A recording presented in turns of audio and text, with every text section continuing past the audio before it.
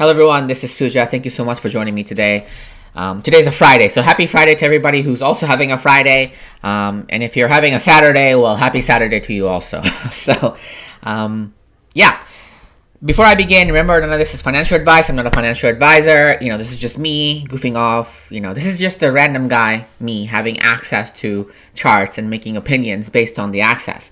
So, I'm just going to be really honest here. I'm a moron.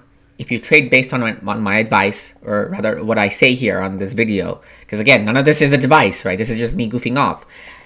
Who's the moron? The moron or the moron that trades based on the other moron? Who is really the bigger moron? The moron or the moron that follows the other moron? So, just be very cautious here. Your money, you do you. This is just me doing me, and you can't hate that, right? Okay, so this is the bed series, Bitcoin, Ethereum, Bitcoin, Ethereum, and Dogecoins. We're in bed with crypto. Don't cheat on other currencies because, when Bitcoin drops it, she drops it. And when Bitcoin tops it, she tops it. So, get that crypto loyalty in his house. All right, so let's begin. I kind of wanted to show off a pattern that I kind of see. So here on the Kage chart for Bitcoin, you have two shoulders, 1, 2, and then there's a drop. Then you have a secondary pattern, 1, 2, 3 shoulders, then you have a drop. So as you can see, we have 1, 2 shoulder already. We're kind of dropping. If we drop anything below 43,404, actually no, 44463, then we're gonna fulfill the 2 pattern and then go back up. The problem here that I see is it's either going to be 1, 2, 3 drop, or it's going to be 1, 2 drop.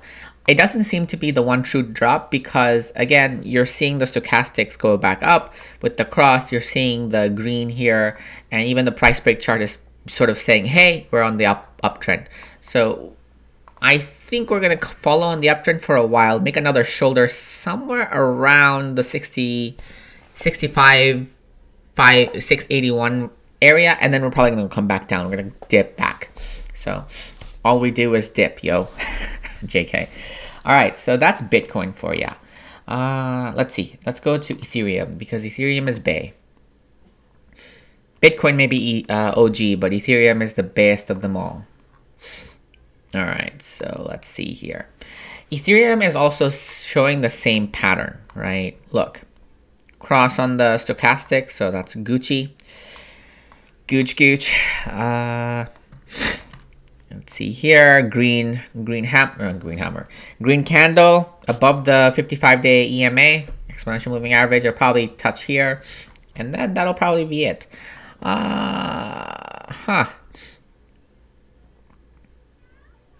Okay, these are the simples, right? 10, 30, 200.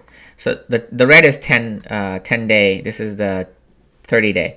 If you have a cross between the two, that's an interesting phenomena. Because look, you had a cross, kind of comes back down, goes back up again. All right, cool. So my concern is I'm not seeing a price break candle here to sort of really say, hey, we're going all the way back up. And there's this specific pattern of the stochastics going down. So Ethereum may not be out of the woods yet. Ethereum over the weekend may pull a big wick down before it goes back anywhere near up. Let's see. Renko's not saying anything. It's the same pattern. Kage. So 1, 2, 3 shoulders, and then 1, 2, 3 dip. 1, 2, 3, 4 shoulders. There's a chance based on this pattern that it might go back down, but the chances are a little less because you have the crossing here already. So I'm not entirely sure. I think we might get a wick down to 1444. And then that'll be it.